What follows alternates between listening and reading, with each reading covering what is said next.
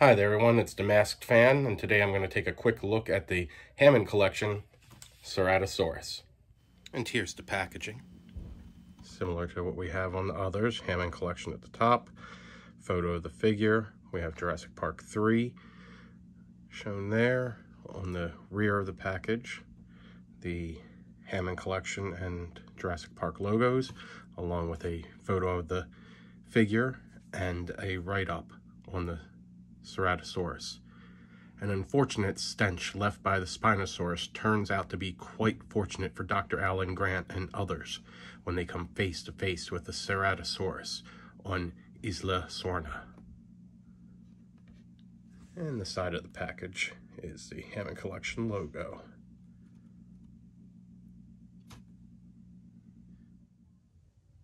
So here is the Ceratosaurus from the Hammond Collection out of package.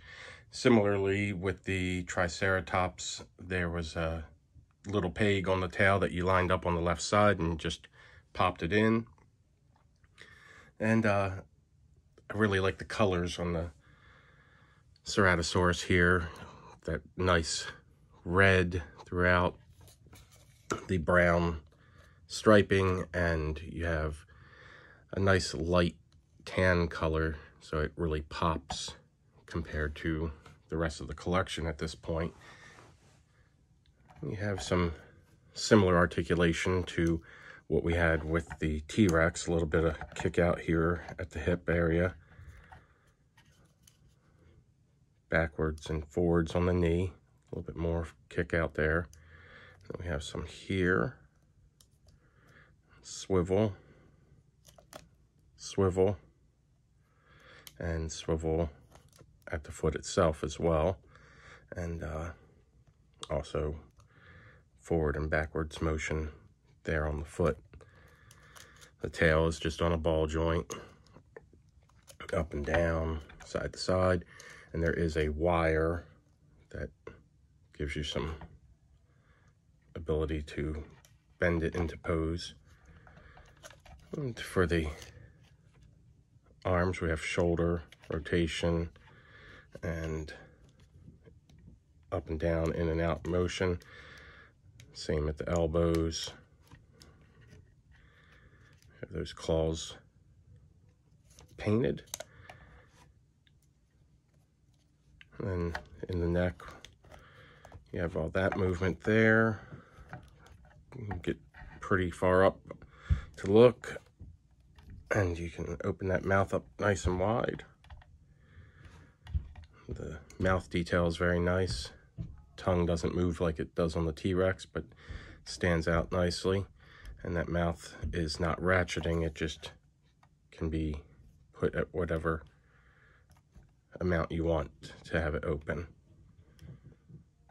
And it closes up nice and tight.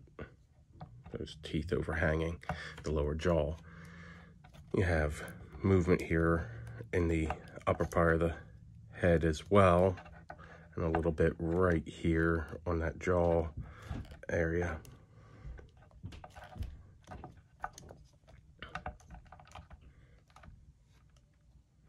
You should be able to get some pretty dynamic poses to have the Ceratosaurus go up against the T-Rex or some raptors, or even pull in a Triceratops there.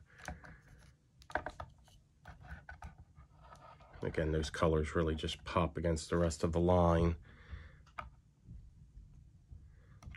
Bring Ian in there. Oh. Overall, really digging the Hammond collection. I had gotten this for $19.99 2 weeks ago. They are now at $21.99 on Target's online shop. The T-Rex was $49.99. It is now $53.99. Triceratops was $19.99 and is now $21.99. Dr. Grant is $14.99 and had been $12.99. So there is that to consider while collecting this line now. All right, that's all I have.